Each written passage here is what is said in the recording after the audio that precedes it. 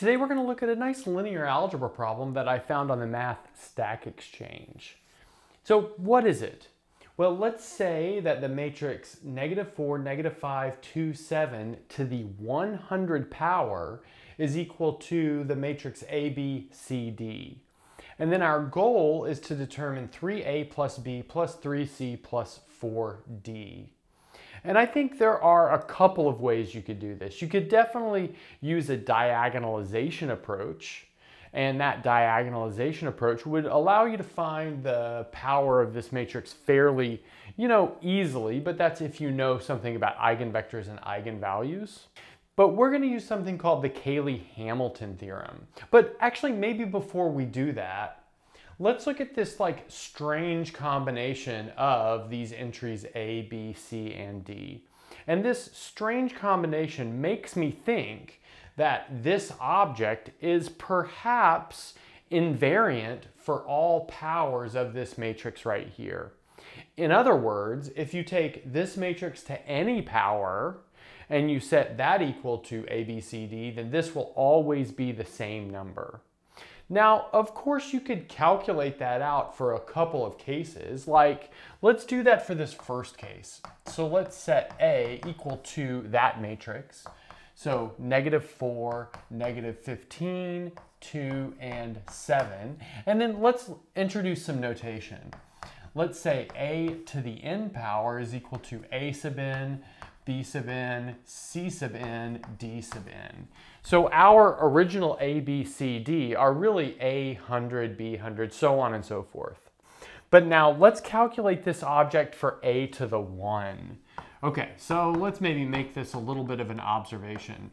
So 3A sub 1 plus B sub 1 plus 3C sub 1 plus 4D sub 1 is in fact equal to, let's see, it'll be 3 times -4, because that's this A entry, and then plus -15, that's this B entry, and then plus 3 times 2, that's the C entry, and then plus, let's see, 4 times 7. But now you can combine that all together and you'll see that you in fact get the number 7. Okay, well, let's maybe do one more example of this. So let's look at A squared. So that's just going to be, well, the square of this matrix. So I'll take this matrix and I'll write it 2 times, and then I'll perform my matrix multiplication. So let's recall we need to take this first row, swivel it into this first column, multiply the overlapping things, and then add. So let's see. We get -4 times -4, which is positive 16 minus 30. So that's indeed going to be -14. And then here we're going to get -4 times -15. So that's going to be positive 60. And then it's going to be minus 7 times 15. So that'll leave us with the number 45 here. Okay, great. But actually it's a -45. So close one.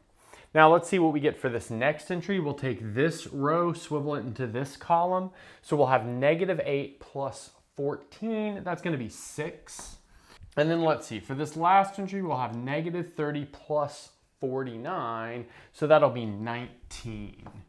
Okay, and then using our notation that we have, that should be the matrix A2, B2, C2, and D2. Now let's check this combination here. So 3A2 plus B2 plus 3C2 plus 4D2.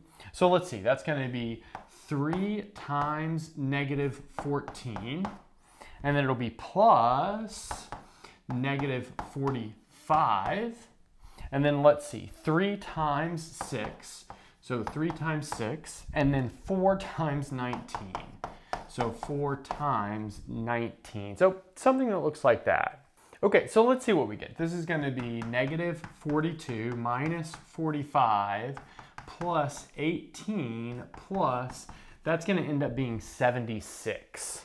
So let's see, that'll be minus 87 and then plus, let's see, 18 plus 76 will be 94.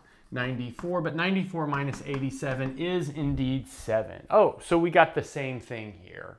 But of course, that's not a proof. That's just the first couple of cases. And actually, I think there's maybe a very elementary way to attack this and always get this sum of 7. I think you could probably do it with some sort of inductive argument, but that's not the way we're going to do it, because I want to highlight this thing that, well, we mentioned before, this Cayley-Hamilton theorem. So that says if PA of x is the characteristic polynomial of a matrix A, then if you evaluate A at P of A, you get 0. Okay, so let's see what we can get out of this. Okay, so we will use our same starting setup, but now let's calculate the characteristic polynomial. Let's recall that PA of x, the characteristic polynomial, is the determinant of x times the identity matrix minus our matrix A. So we can do that calculation quickly. That will be the determinant of, well, it'll be x plus 4 up here, because we get an x in this entry, because it's the identity matrix, minus negative 4. And then here we'll have a positive 15 here, because again, we're subtracting. We'll have a negative 2 here, and then we'll have an x minus 7 down there. But now, by the definition of the determinant, we'll have the diagonal entries, the off-diagonal the off-diagonal entries, and then we will subtract them. So we'll have x plus 4 times x minus 7 plus 30, because it's minus negative 30. But now we can simplify that pretty quickly, and we'll see that we get x squared minus 3x, and then it will be plus 2. Okay, nice. But now, like I said, Cayley-Hamilton says that 0 is the same thing as P of A evaluated at A, which is equal to A squared minus 3 times A plus 2. Well, it's got to be times the identity matrix here so that we put it all inside of matrix world. But let's note that that gives us this nice recursion on the powers of the matrices. So we get A is equal to 3A minus 2 times the identity matrix. Sorry, that should be A squared is equal to that. That's just by solving that above equation. And then we can descend this down. So A cubed is equal to, well, it's going to be A times A squared. So that'll be 3 times A squared minus 2 times A. We get that from distributing the A on what we have above for A squared. But now we can replace A squared with this up here. So we'll have 3 times 3A minus 2 times the identity matrix, and then minus 2 times A. So let's see, putting this all together, we'll have A cubed is in fact equal to, well, let's see, it'll be 9A minus 2A, that is 7A. And then we'll have minus 6 times the identity matrix. Okay, so let's put a little box around some things we have. So we have A squared is equal to that, so 3A minus 2 times identity. We have A cubed is equal to this, 7A minus 6 times the identity matrix. And then you could calculate out some more if you wanted to. So A to the 4th you can calculate very, very similarly as A times A cubed, and then apply this rule again. And what you'll see is you get 15A and then minus 14 times the identity matrix. So let's put a box around that. Perhaps we'd want to go one level deeper. So let's say A to the 5th is equal to, well, again, you could calculate that as A times A to the 4th and then do that simplification procedure. This is 31A, and then it'll be minus 30 times the identity matrix. Okay, nice. But now looking at all of these, does that give us some sort of guess for A to the n, which of course we would have to prove, but if we've got a guess, it's easier to prove it. What do we have here? Well, look, we've got 3 here, 7, 15, 31. What is like special about all of those numbers? Well, they're 1 less than powers of 2. 4 minus 1, 8 minus 1, 16 minus 1, 32 minus 1. Well, what power of 2? Oh, well, it's the power of 2 that corresponds to the power of the matrix. 32 is 2 to the 5th. That's 2 to the 5th minus 1. So it looks like this is 2 to the n minus 1 times a. And then we're subtracting off, well, one number less than that. So that'll be minus 2 to the n minus 2 times the identity matrix. Because if you take away 1 from 2 to the n minus 1, you clearly get 2 to the n minus 2. Okay, so let's put a little box around that, and that is in fact the claim that we'll want to prove on the next board.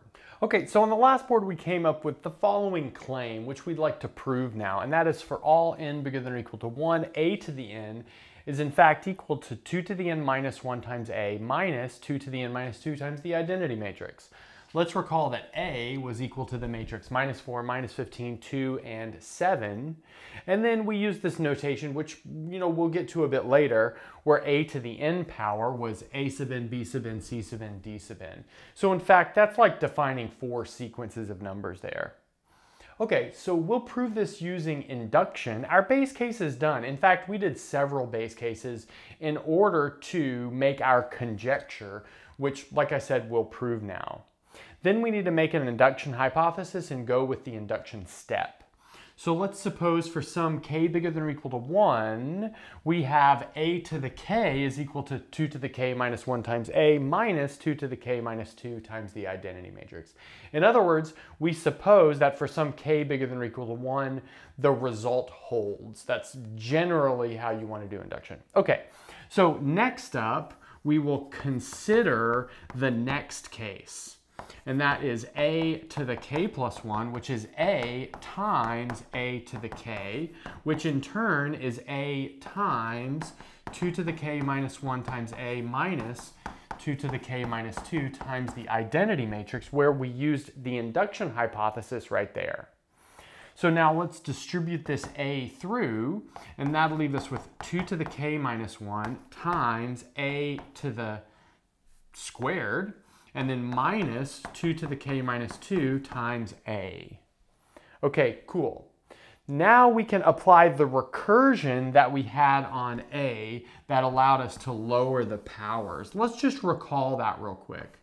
We had a squared was in fact equal to 3 times a minus 2 times the identity matrix. That was the thing that we originally came up with using Cayley-Hamilton. Okay. So that leaves us with 2 to the k minus 1 times 3 times a minus 2 times the identity matrix minus 2 to the k minus 2 times a. Okay, but now let's collect all of the things that are coefficients of a here. So we have 3 times 2 to the k minus 1. I'll write that as 3 times 2 to the k minus 3. And then we're subtracting this, so minus 2 to the k plus 2 from distributing that minus sign. And then let's see, everything with the identity matrix is fairly simple. That will be minus 2 times 2 to the k, which is 2 to the k plus 1. And then 2 times negative 1, which is minus 2. Okay, so the identity matrix part, is working out.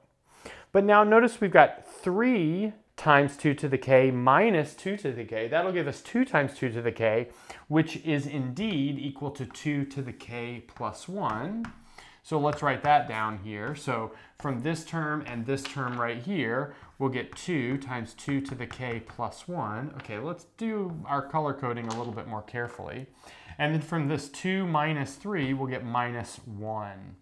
So that would be from this and from this. So now exchanging out that coefficient, we'll have proven this by induction.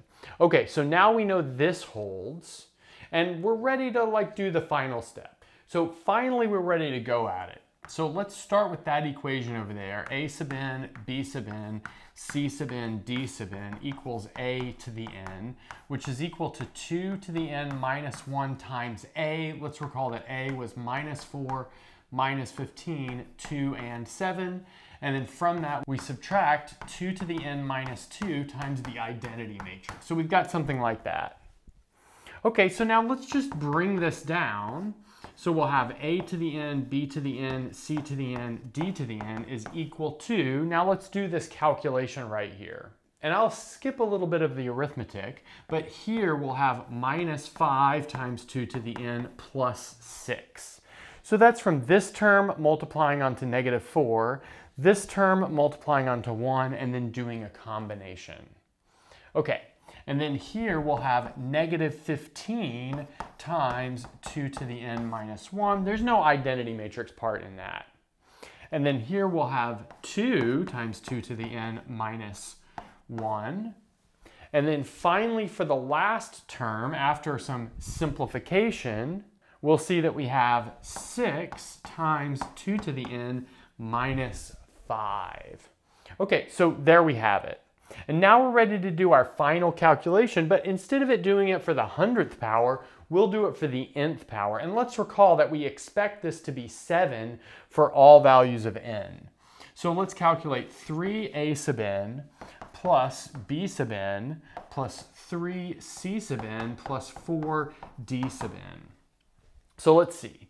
That'll end up being negative 15 times 2 to the n plus 18. There I multiplied that by 3. And then we'll have plus b sub n. So that'll be minus 15 times 2 to the n plus 15. So that's from that term right there. And then we'll have 3c to the n. So let's see, that'll be plus 6 times 2 to the n minus 6. So that's from that right there. And then 4d sub n. So that'll be plus 24 times 2 to the n minus 20. Okay, so now hopefully some stuff cancels, and we will see that it does. Here we have minus 15 2 to the n, minus 15 2 to the n, 6 2 to the n, and 24 2 to the n. And the signs are arranged so that we have negative 30 times 2 to the n plus 30 times 2 to the n. That means all of these cancel with each other. So that's good. And then we just have a little bit of a calculation to do. So let's see, what's 18 plus 15? So to me, that seems like it's going to be 33. And then we'll have minus 26 from that bit right there. So notice that we get the number 7 in the end.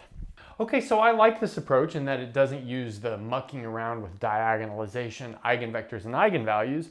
I also like this step that we did a little bit of exploration in order to guess some sort of form for this power of this matrix. I think that's a really powerful idea of like looking at some cases in order to guess a general case. And it's like something that students are afraid to do, is make a guess and then prove it. But that being said, since this is always fixed at 7, I think there's probably another way to do it, where you simply define a to the n to be that matrix over there, and then do some sort of induction on, multiplying powers of a together. Maybe post in the comments if you get that to work.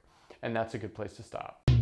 Thanks for watching and sticking around until the end of the video. And since you're here, don't forget to gently press that like button, subscribe, ring the bell, and select all notifications to never miss a video. If you want to get your name in the credits like you see here, access the live seminar series, review videos before release, and more, go to patreon.com/michaelpennmath and become a Patreon member today. If you want full ad-free course content, subscribe to my second channel, Math Major. I've got courses on linear algebra, complex analysis, and proofwriting, among several others. And that's everything. Bye.